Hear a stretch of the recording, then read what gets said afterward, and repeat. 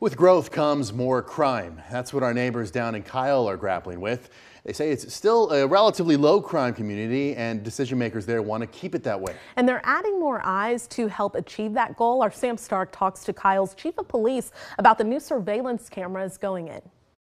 With the growth, we're finding there's a little more activity. This is Julie Snyder, the CEO of Kyle's Chamber of Commerce. While she says growth is good for business, it brings with it some concern. Yeah, I think the overall growth and being right off of I-35, we're seeing an increase a little bit. That's why she says she supports the Kyle Police Department implementing crime prevention strategies to help protect businesses. Yeah, if we have those tools in place now, I think it can help prevent that criminal activity. The Kyle City Council approved a prevention strategy last week. All right, motion carries 6-1.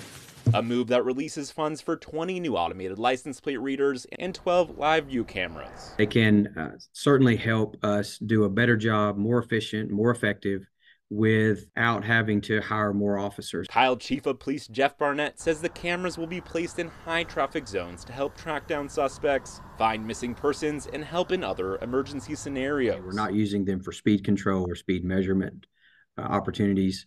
We're using these to help solve crimes. And when we say crimes, we're talking about your more serious types of crimes. He says data the cameras collect is only stored for 30 days before being deleted unless it's tied to an investigation. Officers also are only able to access the data for law enforcement purposes. I think once we're able to share that information with the public, they get a better picture of how well their information is protected, how well we are grounded in our procedures to make sure there's no abuse. In Kyle, Sam Stark, KXAN News.